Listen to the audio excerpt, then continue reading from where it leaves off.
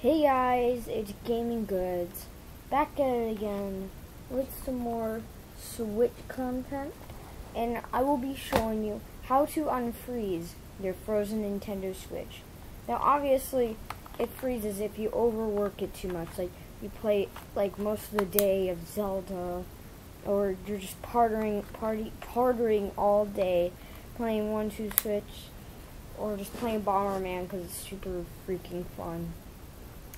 So obviously I got the red and blue again. I did a trade. I had the gray, those of you who go to my school. And so you don't want to think that, oh no, it's not working, $300 down the drain. Now I have to wait 3 months to get a new one. Well, no. There's a way that you can unfreeze your Nintendo Switch. So first, you go in a dark room. I'll demonstrate it, but I'm kind of in here. You go in the dark room and you try to turn it on right there. And if it doesn't work, or you see a light or something, then you have to come back in the room that you're in and hold the power button for 12 seconds. 1, 2, 3, 4, 5, 6, 7, 8, 9, 10, 11, 12.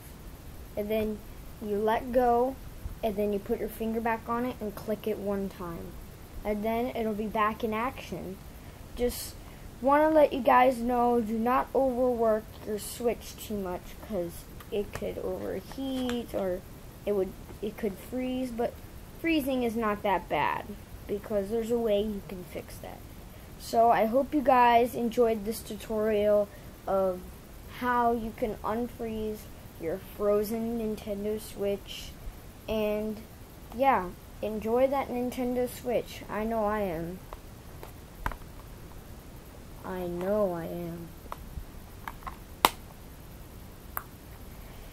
So I hope you guys enjoyed this tutorial of how to unfreeze your Nintendo Switch. So if it's ever frozen, come on down and watch this video. And I hope you guys enjoyed. See you in the next video. Bye!